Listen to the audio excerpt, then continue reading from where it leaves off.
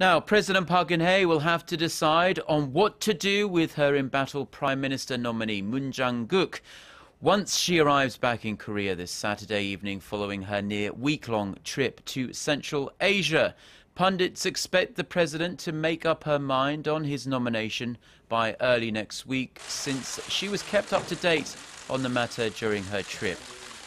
Moon has been caught up in a political firestorm over a raft of controversial remarks he has made about the Korean people, Japan's occupation of Korea and some other things. Despite her problems over Moon's nomination, President Park enjoyed a pretty fruitful tour of Uzbekistan, Kazakhstan and Turkmenistan, inking a handful of lucrative energy deals and boosting political and economic cooperation with the resource-rich nations.